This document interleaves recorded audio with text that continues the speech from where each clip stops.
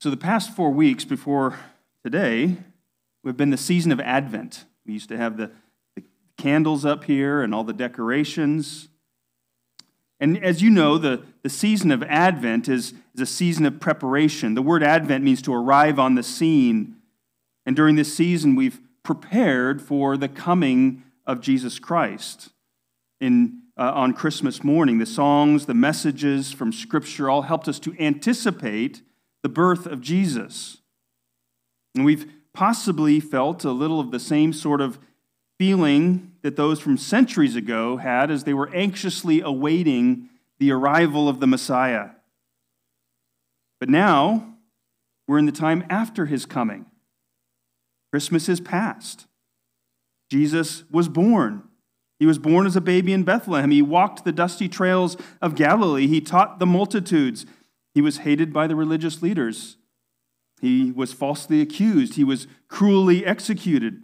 He bore the wrath of God for sin, but he also received God's favor and was resurrected from the dead. All that happened a long time ago. So what now? Kind of similar to we're now after Christmas. Celebrations are over. The gifts have been given and they've been unwrapped, and the mounds of torn wrapping paper have been thrown in the trash. We're taking down the decorations. We're going back to our regular work schedules. So what now? Well, we're once again in a period of waiting. Jesus came once, but then he left. And now he was very clear to his disciples that it was necessary that he leave. He said that it was good for us, actually, that for him to go away. He was very clear that he was not coming back immediately. He told a parable in Luke chapter 19. It says, Luke 19:11, it says that as they were listening to this, he was talking to someone else, and he said, as he listened to this, he went on to tell a parable because he was near Jerusalem, and they thought the kingdom of God was going to appear right away. And this happened as Jesus was on his way to Jerusalem for the last time, to approaching his crucifixion. It happens right after the event with Zacchaeus, and he's walking along from Jericho, and he's talking to them, and he's talking to the disciples, he's talking to the crowds, and the verse tells us why he told the parable. He told the parable because they thought that the kingdom was going to come. They hoped that as he was on his way to Jerusalem, that he was going there to take the throne. They hoped that he would kick the Romans out and that he would restore Israel to their place of prominence in fulfillment that we see of a lot of Old Testament prophecies. And so this parable he told them specifically in order to say that's not what's going to happen right now, at least not yet. Because in verse 12, he then goes on to say, this is Luke 19, verse 12, therefore he said, a nobleman traveled to a far country to receive for himself authority to be king and then to return. So Jesus is giving warning that he's going away, but then he would also return later. So he's going away. He's not immediately going to be setting up his kingdom. And then the rest of the parable in Luke chapter 19, we're not going to go through this right now, but the rest of the parable all has to do with what we're supposed to be doing while he's gone, while we're waiting for him to come back. This is the parable of the minas. It's kind of similar to the parable of the talents. The nobleman who goes away gives a mina, which is a significant amount of money. I'm estimating around equivalent to $250,000 in our terms, gives this to each of 10 servants, and each one was expected to use that money in a way that glorified their master, that served his purposes, benefited him. And then the master did return. And when he returned, he called each of the servants to account for what they did with the money he had given them.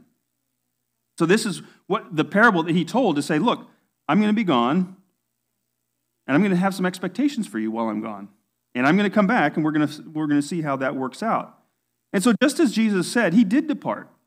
He ascended back into heaven to sit at the right hand of the Father. And although Jesus was inaugurated as king, he was recognized to be the rightful king of Israel, the king of the world. He does not yet sit on the throne of David. And many other things, although there's kind of all this already but not yet tension that goes on with Jesus departing.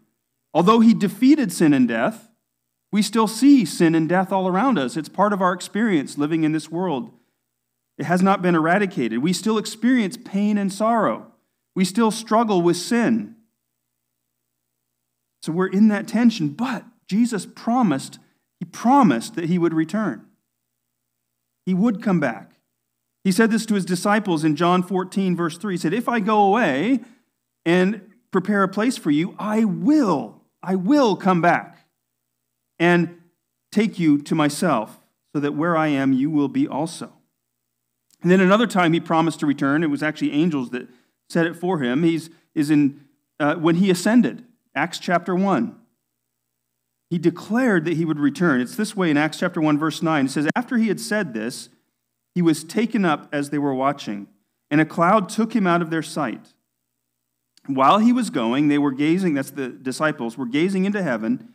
Suddenly 2 men in white clothes stood by them. Those are angels. They said, men of Galilee, why do you stand looking up into heaven? This same Jesus who was taken from you into heaven will come in the same way you have seen him going into heaven. Jesus will return. This will be the culmination of the ages. For those of us in Christ, it will be a glorious reunion. It will be a time of great joy. But we have to wait.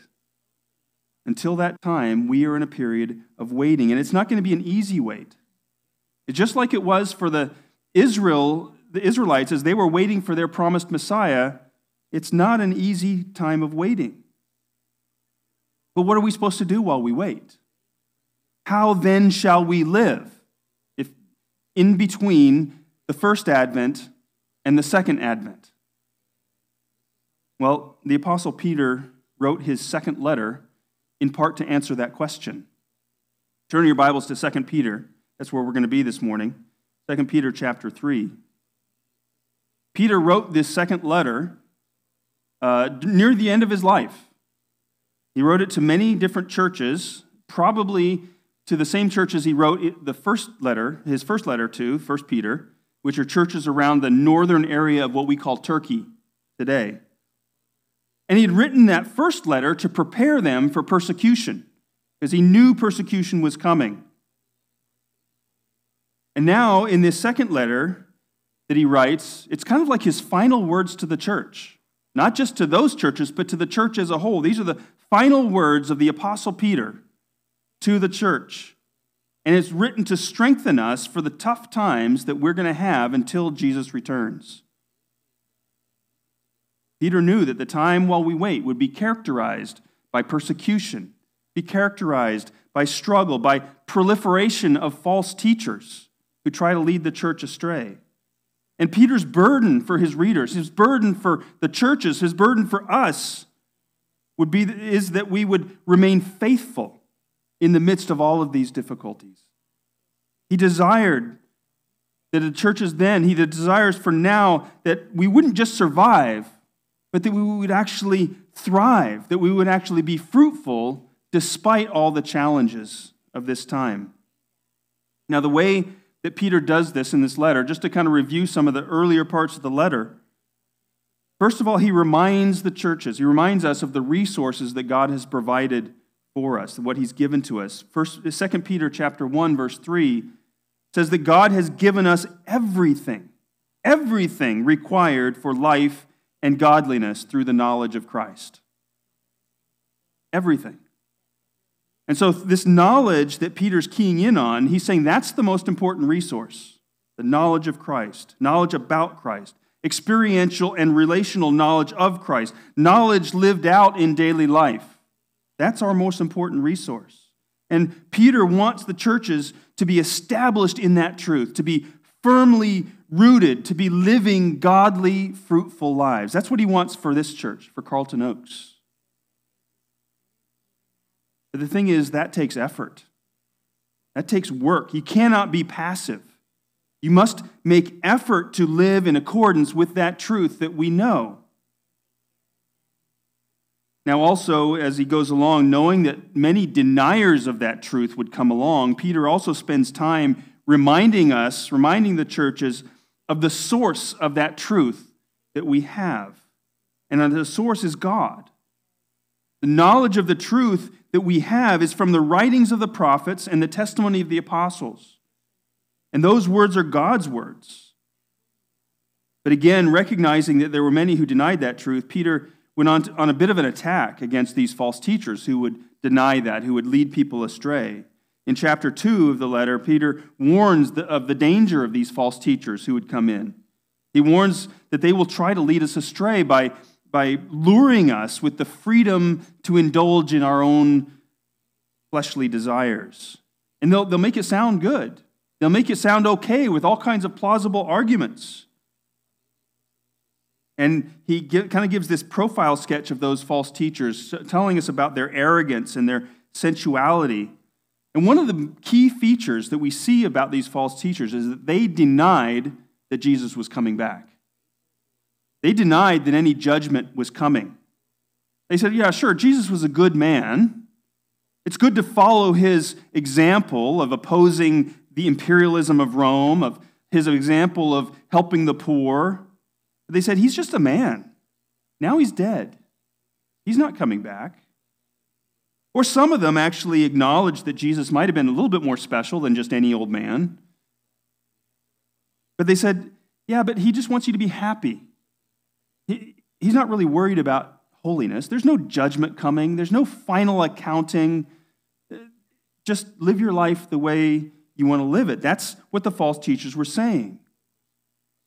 And it's understandable how tempting it is, because none of us like the idea of a final judgment, do we? That means it's all going to come crashing down, whatever choices we've made. We don't like that idea. And so this was tempting to the people that day. It's tempting for us now to think that there is no final accounting. But Peter, in this letter, strongly asserts that Jesus is coming back. The day of the Lord is approaching. Jesus will return to punish the wicked and those who rebel against God. But he will reward his faithful ones. And now we come to we're going to be camping in at the end of the letter here. And Peter has come now full circle. He says again, like he said at the beginning, you have knowledge of the truth. You know that Jesus is coming back. You know that he's coming as a conquering king this time. And that knowledge of truth both requires and enables you to live godly lives. And so he then kind of asks the question, this truth that you know about the return of Christ, how should that affect you? How should then you live your lives? What now must you do? And that's the answer, posing that question and answering that question is what Peter goes into in our passage today. So this is our passage, 2 Peter chapter 3. We're starting verse 11. Since all these things are to be dissolved in this way, it is clear what sort of people you should be in holy conduct and godliness as you wait for the day of God and hasten its coming. Because of that day, the heavens will be dissolved with fire and the elements will melt with heat. But based on his promise, we wait for new heavens and a new earth where righteousness dwells. Therefore, dear friends, while you wait for these things, make every effort to be found without spot or blemish in his sight, at peace. Also regard the patience of our Lord as salvation, just as our dear brother Paul has written to you according to the wisdom given to him. He speaks about these things in all his letters. There are some matters that are hard to understand. The untaught and unstable will twist them to their own destruction, as they also do with the rest of the Scriptures. Therefore, dear friends, since you know this in advance, be on your guard, so that you are not led away by the error of lawless people and fall from your own stable position, but grow in the grace and knowledge of our Lord and Savior Jesus Christ.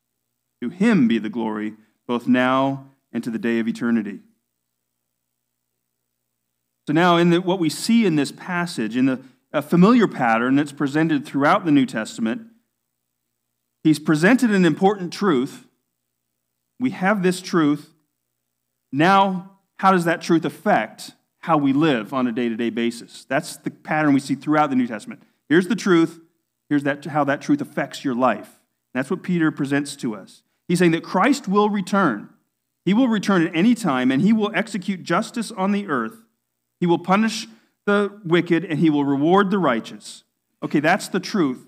Now, how should that truth affect our lives? Well, it should affect both our attitudes and our actions, and that's what Peter's going to describe today, or describes in this passage. So in verses 11 to 13, Peter focuses on the attitude that we should have in view of this truth. What sort of people should we be as we wait for the return of Christ?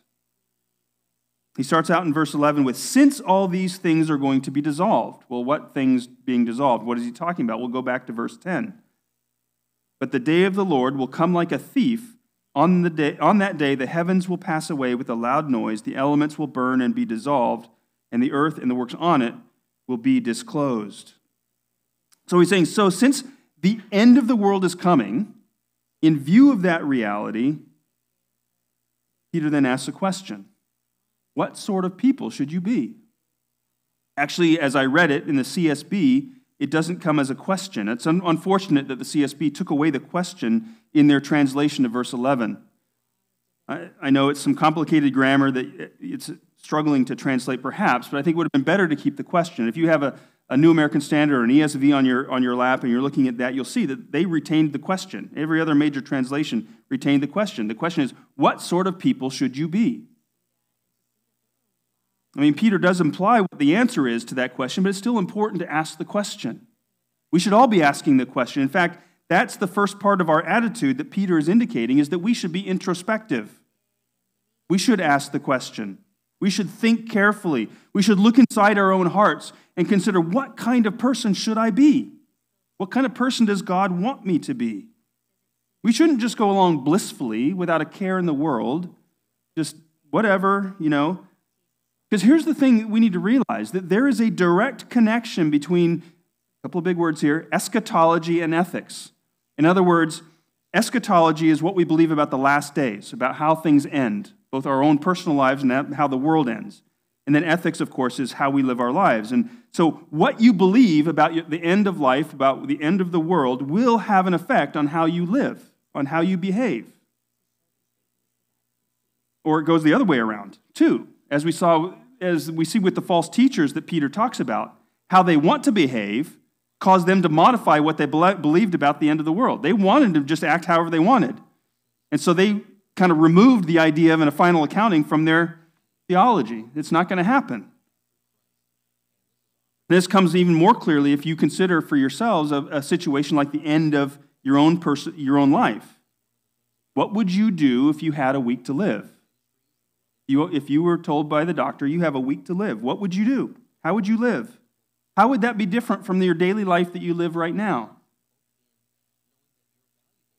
It's the same thing about what we think about the end of the world. So what we believe about the certainty of the end, about the timing of the end, about what happens after the end, all of those beliefs affect how we live today. And so Peter had just reminded his readers, he reminds us that the day of the Lord is coming like a thief. It could come at any time. It could come at a time you don't expect it. And it will burn up the world as we know it. How does that truth affect your life today? How does it affect what you think about, or how you think about and how you handle money and how you handle your material possessions? How does it affect your relationships with other people? How does it affect your level of obedience to God's commands in His Word? We could also ask it the other direction. When you look at what you do, how you actually think about money, how you handle material possessions, how you handle your relationships, your holiness before God, what does your behavior imply about what you think about the end? What does your thinking and your actions imply about how certain you think it is that Jesus is coming back? Or what do your actions imply about what you think about when He will return, or how close that return is? What does your behavior show about what you believe what happens after He returns, whether there's a day of reckoning or an accounting?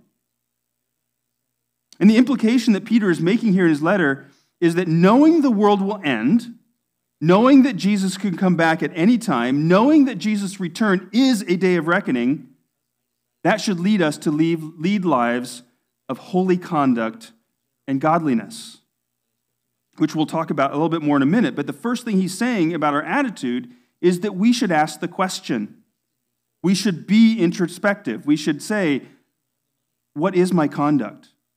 What is my behavior? How do I think about those things? And does it line up with what I believe or what I say I believe? The first thing is introspective. The second thing about our attitude that Peter keys in on here is that we should be expectant. He says in verse 12, as we wait for the day of God, as we long for that day, as we look forward to that day with eagerness. And we notice that Peter uses that word wait 3 times here. Verse 12, verse 13, verse 14. Wait for the day of God. Wait for the new heavens and new earth. Wait for these things. And what he's saying is this is important. We need to be looking forward to it. This should be on our minds. This is something that's really familiar to those of us who've been in the military and have gone on deployments. We probably understand this idea of waiting better than many. Because after, especially when you're married, after you've been apart for 6 months or apart for a year, this sense of anticipation and eager waiting can get pretty strong, as you can imagine. You start counting the days. You start thinking about what you're going to do when you get home or when he gets home for the wives. And not everything that you do is connected with that return, with that reuniting. You're not always consciously thinking about it, but it's always in the back of your mind. It's always there. It's always sets kind of a context, a backdrop for what you're doing, for your attitudes, for your actions. It's the same way, it should be the same way for us about the return of Christ. We're not always consciously thinking about the return of Christ. His return doesn't always have a direct connection to what we're doing in that moment. But his return should always be in the background. It should always be context. It should always be shaping our thoughts, shaping our actions. Now, this, as we think about being expectant, it's kind of interesting from this text that there's actually some way in which we can actually hasten the coming of that ultimate day. You notice that? Verse 12, as you wait for the day of God and hasten its coming. So there's some way in which we can shorten the wait. Part of being expectant is not just passive waiting, but actually active waiting. And that might seem a little weird, right? Because we believe in the sovereignty of God. If God is sovereign, he's already set the day when this will happen. And he knows when that day is. So in what way then can we hasten the day? What way can we make that happen? Well, this is another place where we don't know the exact integration between God's sovereignty and our responsibility for action in this way. We don't. It's one of the most complicated things in all of Scripture. But we know that both are involved. Both are true. Both are clear here in Scripture.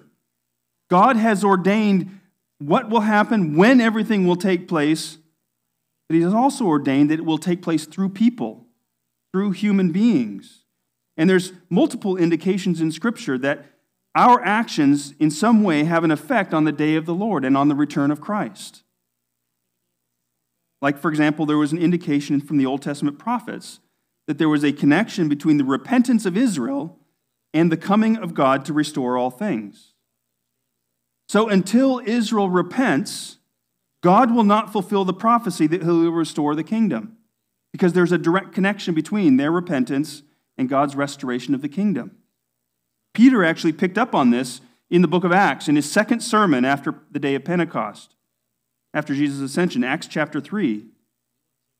Starting in verse 19, he was preaching to them. He says, therefore repent and turn back so that your sins may be wiped out, that seasons of refreshing may come from the presence of the Lord, and that he may send Jesus.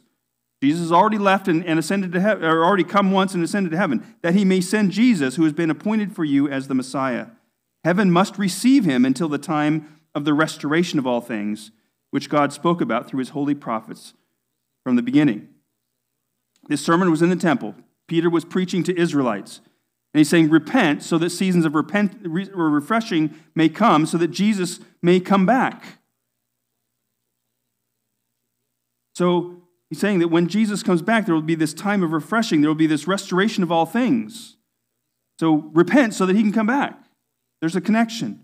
Now, so for us, one of the ways that we can hasten the coming of the day of the Lord then is by evangelizing the Jewish people, because they need to repent in order that this may happen. Another way we can hasten the coming is by evangelizing the nations. This I get from Matthew 24. Jesus said, Matthew 24:14, "This good news of the kingdom will be proclaimed in all the world as a testimony to all nations, and then the end will come." So once it's proclaimed to all the nations, then the end will come. So our responsibility in bringing about the day of the Lord and the return of Christ is to proclaim the gospel to all the nations. And so that's something that we need to keep doing. Another indication, Jesus told us to pray that it would happen. He said in the Lord's Prayer, he taught us to pray, "Our Father in heaven, may your name be honored as holy. Your kingdom come, your will be done on earth as it is in heaven." When we pray, "Your kingdom come," we are praying that Christ would return and establish his throne on earth. Yes, there's a sense in which he's already the king. There's a sense in which his kingdom already is in our hearts. But his kingdom come, that's talking about him actually being the governmental ruler of the entire earth, the king over all the earth. Your kingdom come. So that kingdom coming involves that whole set of events that are involved with the day of the Lord. So God has sovereignly ordained when and how the day of the Lord will arrive, but part of his plan involves people, including us, through presenting the gospel, through prayer, all of that. As we fulfill our responsibilities, and this is heavy to think about, as we fulfill those responsibilities of proclaiming the gospel and praying your kingdom come, we are actually participating in the hastening of the day. That's part of what we mean by a life lived in expectancy.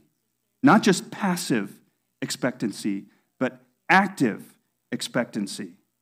That's how we look forward to the return of Christ and how we speed his coming. And then the third part of our attitude that Peter speaks of is that we should be hopeful. Be hopeful. Now it's true, and we see this in this text, that the day of the Lord, that day is a day of judgment. It's a day of destruction. He says that the heavens will be dissolved with fire, the elements will melt with heat. Now, we're not sure whether that description is complete annihilation that he's talking about or just intense purification. But either way, it's not a gentle thing. It's destruction. It's removal of wickedness. And while we should not take pleasure in the deaths of even wicked people, we can look forward to the vindication of the righteous. We can look forward to the justice of God. So that's part of it, but that's not all that the day of the Lord means. It does mean that destruction, but it also means, look what Peter says in his description, based on God's promise, we look forward to a new heavens and a new earth. All of creation will be made new. It will be a place, he says here in the text, where righteousness dwells. In fact, we can say it this way. We can say where only righteousness dwells. Wickedness will be gone. There will be no place for wickedness or sin in any of the new creation. That's something to look forward to. Peter's probably referencing Isaiah 65 here. And this is what it says, Isaiah 65, verse 17. It says, "For I will create a new heaven and a new earth. The past events will not be remembered or come to mind. Then be glad and rejoice forever in what I'm creating, for I will create Jerusalem to be a joy and its people to be a delight. I will rejoice in Jerusalem and be glad in my people. The sound of weeping and crying will no longer be heard in her." And Isaiah goes on to describe an even more idyllic situation. So that's kind of what Peter is picking up on. And that's what we're looking forward to. John describes it in even more detail. Revelation chapter 21. He says, "Then I saw a new heaven and a new earth. For the first heaven and the first earth had passed away, and the sea was no more. I also saw the holy city, the new Jerusalem, coming down out of heaven from God, prepared like a bride adorned for her husband. Then I heard a loud voice from the throne. 'Look, God's dwelling is with humanity, and he will live with them. They will be his peoples, and God himself will be with them and will be their God. And get this, he will wipe away every tear from their eyes.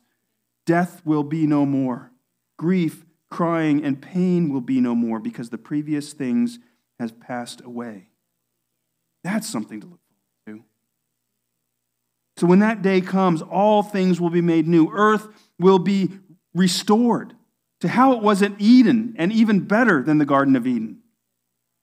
The curse that came on creation because of mankind's sin will be gone forever, and we will dwell with God. We'll be able to have a perfect relationship with God with no longer a barrier of sin between us. We will have a perfect relationship with him, not only with God, but with each other. And we'll have a perfect relationship even with the created world. That's our great hope. And so when Peter says, look forward to, we could say long for. That's what he's telling us that we should long for. Paul talks about how both we and the rest of creation long for this together with groaning. Romans chapter 8. For the creation was subjected to futility, not willingly, but because of him who subjected it, in the hope that the creation itself will also be set free from the bondage to decay into the glorious freedom of God's children. For we know that the whole creation has been groaning together with labor pains until now. Not only that, but we ourselves, who have the Spirit as the firstfruits, we also groan within ourselves, eagerly waiting for adoption, the redemption of our bodies. That's hope. So our attitude should be characterized by hope, and we have so much to look forward to. Most of all, the direct, unmediated presence of our Lord and Savior Jesus Christ. Perfect relationship forever. So that's the attitude as we wait for the return of Jesus Christ. It should be characterized by a sense of introspection, by an eager expectancy, and by a confident hope. That's our attitude. He also speaks to our actions, verses 14 and following. What action should characterize our lives as we wait for the return of Christ? Well, look at verse 14. Peter speaks of waiting. Again, while you wait and look forward to these things. Again, what things are those? Well, it's the day of the Lord, the return of Christ, the new heavens and the new earth. So while you wait for these things, here's what you must do. Well, the first thing we see in verse 14, make every effort. Make every effort. These are words that Peter said a few times in this letter now. Especially back at the beginning of the letter. Peter said in chapter 1, verse 5, he said, make every effort to supplement your faith with goodness, goodness with knowledge. And he goes on with this whole list right up to a culmination of the ultimate virtue of love. Make every effort. He also said in chapter 1, verse 10, make every effort to confirm your calling and election. So Peter has now come full circle back around to things he'd emphasized at the beginning. So this must be very important, because these are things that he talked about at the beginning of the letter. He's coming back to talk about them again at the end of his letter. And what all this is telling us, God's word is telling us, we need to be diligent. We need to work hard. The Christian life is not a spectator sport. We must not be passive. We should not have the same thought that the false teachers that Peter speaks against had here, that, Jesus is gone. We can do whatever we want. The cat's away, the mice can play. We cannot have that attitude. Rather, we should pay attention to what Jesus said multiple times to do while he was away. Like Luke 12. He speaks of this. Luke 12, he told a couple of parables about a master being gone and what the servants are supposed to do. Verse 36, he said, you are to be like people waiting for their master to return from the wedding banquet, so that when he comes and knocks, they can open the door for him at once. They're ready. Or verse 43, blessed is that servant whom the master finds doing his job when he comes. While Jesus is away, he expects his servants to be working hard at the tasks that he has assigned them. So what are the tasks? Well, the first task here in this passage, make every effort, what? To be found without spot or blemish in his sight. In other words, work toward holiness. This is kind of connected with what he said back in verse 11. He basically told us the answer to the question he wanted us to think about In the view of the approaching day of the Lord, in view of the return of Christ, what sort of people should you be? And he gave a little hint. Well, it has to do with holy conduct and godliness. And so now, back then, he was kind of like going, here's the, it's the teacher in the classroom giving the foot stomp. Here's going to be the answer on the test. Now he's explicitly exhorting his readers to action. So he comes back to it again. He says, make every effort to live holy lives. Be diligent to live in a way that is pleasing to God. Be diligent to live in a way that is in line with God's character. And the way Peter says this, he's kind of making a backhanded reference to the false teachers, because earlier he had called them spots and blemishes. And now he's saying to his readers, don't be like them. Don't follow them in indulgent living. In fact, rather be without spot and blemish. As God has said, be holy as I am holy. See, you cannot live fruitful lives the way those false teachers were. They have rot in their roots, and they're going to ultimately wither away. You're rather saying, make every effort to live holy lives. Make every effort to make your calling sure. How do you make your calling sure?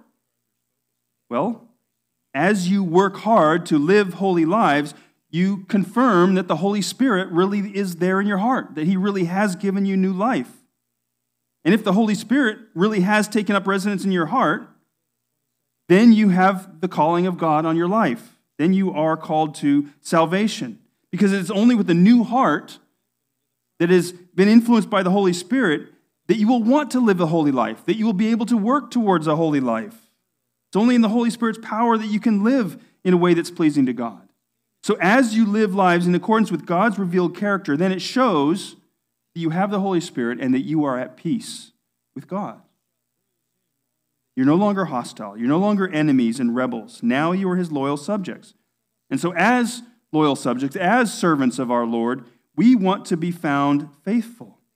We don't want him to return and find us goofing off, disobeying all his rules, bringing dishonor on his house.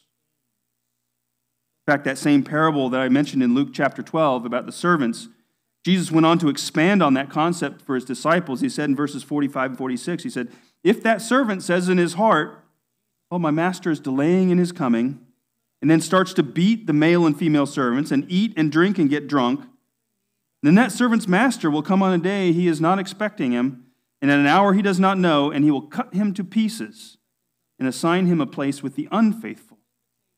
We do not want to be that servant, the unfaithful servant. Peter says, make every effort to be found without spot or blemish. Do not be lazy. Do not be disobedient. Live in accordance with the Lord's character as he has revealed to us in Scripture. We need to be diligently about the work that he has given us. So work towards holiness. In verse 15, we see the next action that we should take. Work to rescue sinners. The text says that regard the patience of our Lord as salvation. And when he says this, he could be talking about our own salvation, or he could be talking about another person's salvation. And as far as our own salvation, earlier Peter had told us that God is patient because he wants people to come to repentance. So the application to this, if you're not saved, is use this time until Christ returns to get saved. Regard this time before Jesus returns as an opportunity to repent of your rebellion against a holy God and to put your faith in Jesus Christ. That's one application. But the people that Peter was writing to were most, if not all, already Christians. So his primary application that he has in mind is probably something a little different. His primary application is probably when he says, regard the Lord's patience as salvation, he's talking about for those other people that you know. Use this time until Christ returns to call people to repentance, to call people to put their faith in Christ, present the gospel to them, and exhort them to believe. God's patience in not having returned yet is their opportunity for salvation. And you do this for everyone, your family, your friends, your co-workers, someone on the sports field, someone at the store, someone at the doctor's office. I mean, what did Jesus assigned to his disciples as their task when he left? Right, you're probably thinking of the Great Commission. And it is, Matthew 28, go and make disciples of all nations, teaching them all I have commanded them, baptizing them. He gives a similar commission in Luke 24. We also see the commission giving in Acts chapter 1. I already referenced that passage once. Jesus is about to ascend back into heaven, and he gives his last charge, and it's connected to his return. This is what you do until I return. Now remember, he had taught his disciples, we're talking about Acts chapter 1 right now. He taught his disciples how necessary it was for the Messiah to suffer. That was something they didn't really understand. He was to suffer first for the redemption of lost sinners. Now they got it. He had died on the cross.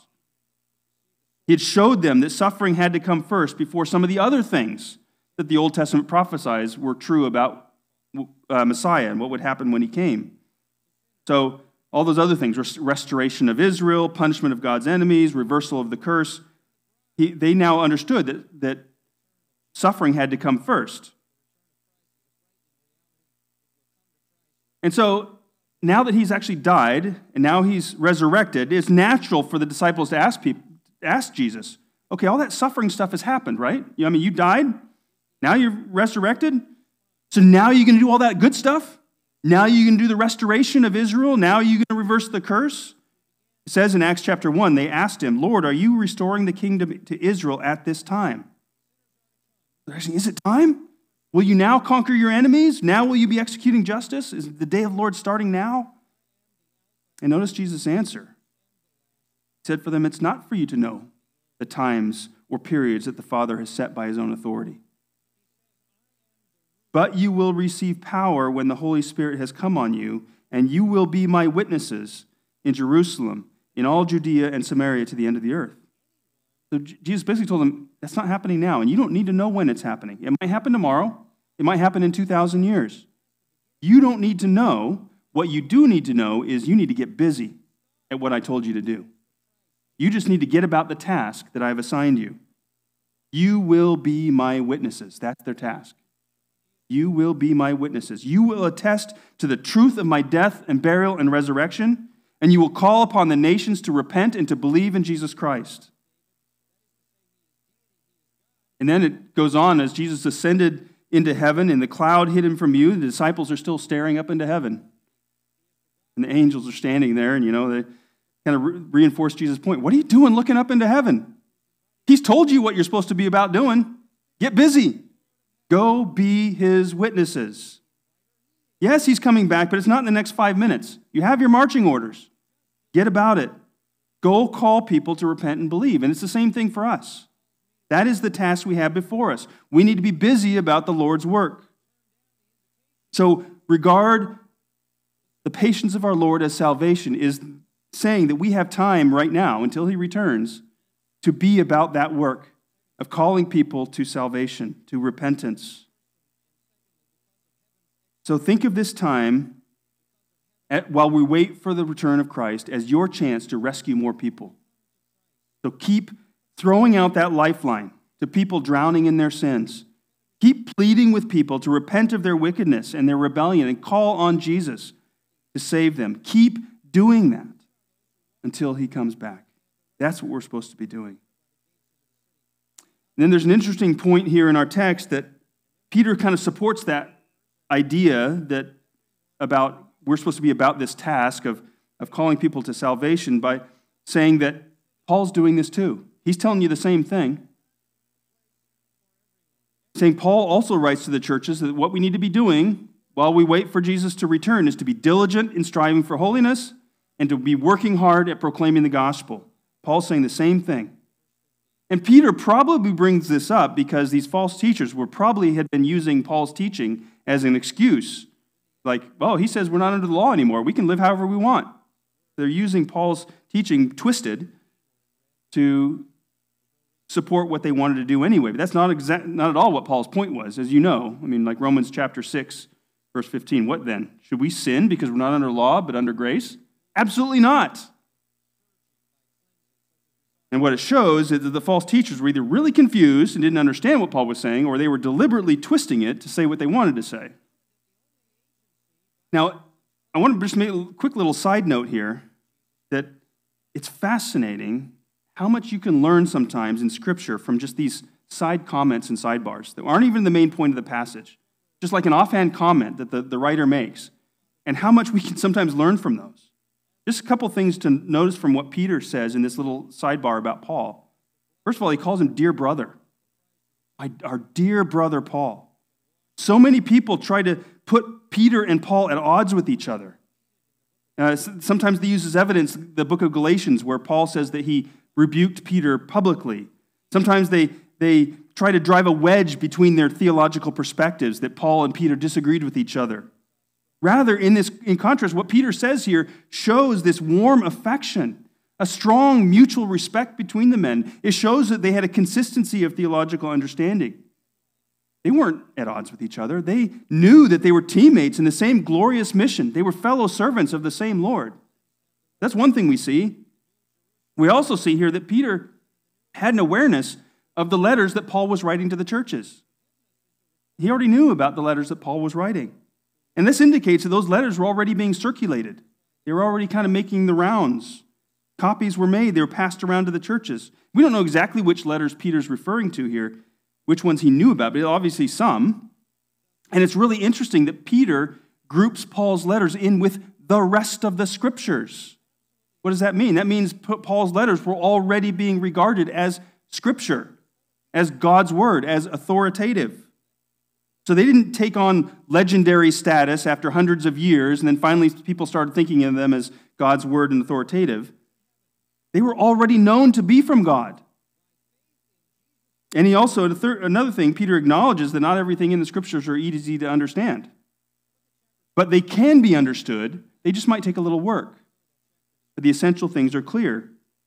So the main problem is not the difficulty of the concepts. The main issue is whether you want to understand them in God's way, want to understand his truth, whether you submit to its way.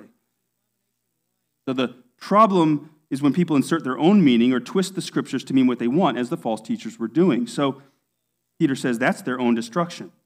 It does harm to others. It shames Christ, but ultimately the one destroyed is the one doing the twisting. So you can see all those things you can learn just in this little sidebar comment that Peter makes. Really fascinating. But back to Peter's main point.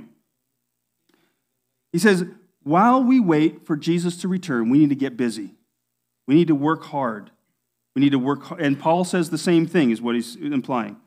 We need to work hard in obedience to God's word, to grow in holiness. And we also need to proclaim the good news of salvation, the salvation in Christ to a lost world. To witness to Christ's love and mercy. And what he's saying is, as we do that, we play our part to rescue sinners from the coming judgment. Those are the things we need to be working hard at. And then as we get to the end, even closer to the end of the letter, Peter summarizes his final exhortation. This is a sense also a summary of his main points for the whole letter, that this time between the Advents is going to be a time of conflict. It's going to be a time of war. It's going to be a time of difficulty. It's going to be a time of struggle. The war is primarily going to be a war of ideas. And in this battle of ideas, this battle of truth and error, you need to have both a good defense and a good offense. And so in verse 17, Peter says, be on guard. This is the defense. This is the third action of our 4 that he talks about. While we wait for Jesus to return, be on guard, be aware, be ready for opposition. You know, Peter's already given warning earlier in the letter and in the first letter that persecution was coming. Persecution would be not pleasant. But the bigger threat, he says, is not the persecution. It's actually the false teachers that come up from within the church. That's the biggest threat. They had come already in Peter's time, and they will continue to rise up until Jesus returns. So we need to be on guard. We cannot allow ourselves to be led astray by their errors. What does that mean as far as what you need to do? Well, it means you need to know the truth thoroughly so you can recognize error when you see it. That's why it's so important to read your Bible. Read your Bible. Study the Bible. Listen to sound preaching of the Word. What else does it mean? It means you need to be willing to call a spade a spade. If you see error, you need to call out error. You need to be willing to call it out and to warn other people of the error. And you need to do this so you don't fall away from the faith. That's what Peter says. Now, when he says don't fall away from the faith, he's not saying you can lose your salvation. Obviously, if you're truly saved, God guarantees the security of your salvation. but he secures your salvation by enabling you to guard yourself, to be on guard, to discern error, to persevere. So what Peter's doing, he's focusing on our responsibility in this. Be on guard. God guarantees our salvation by empowering us to work for it, to work out your salvation with fear and trembling. So that's the defense. Be on guard. Do not let yourself be led astray. And then the offensive side of the fight. This is the fourth action in our list. Verse 18, grow in the grace and the knowledge of our Lord and Savior, Jesus Christ. Grow in the grace and the knowledge of our Lord and Savior, Jesus Christ. How do you grow in grace? That's a question, isn't it? If grace is God's favor toward us, how do you grow in it? Do you get more grace? Do you have to earn more grace? What does it mean to grow in grace? Well, to grow in grace means to grow in the context of grace, to grow as you are empowered by grace, to grow because of grace. A good illustration is a plant. A plant grows in sunlight. It grows because the sun shines on it. Its ability to grow comes because of sunlight. That's what grow in grace is like. So spread the leaves of your heart into the sunshine of God's grace and take advantage of all the resources he has so graciously given in order to grow. Just as a plant takes advantage of the sunlight and of the water and of the nutrients in the soil, it grows, so also we should take advantage of the resources we are given to grow. Well, what has God graciously given us? He's given us knowledge of Jesus Christ, of our Lord and Savior, Jesus Christ. Grow in that knowledge. Get to know him better through the book that he has written. Get to know him better by trusting him to provide for you. Get to know him better by stepping out in obedience to try something new and scary. Like, I don't know, maybe presenting the gospel to your neighbor or to someone at work. God has given you all you need for life and godliness, Peter wrote at the very beginning of the letter. All you need. He has given you his word. He has given you his Holy Spirit. He has given you the fellowship of fellow believers in the church. He has given his love. He has given his grace. So use the resources he has graciously given in order to live a life pleasing to him, in order to grow in godliness, and to accomplish the task he has given. The end of the world is coming. It is. Jesus is coming back.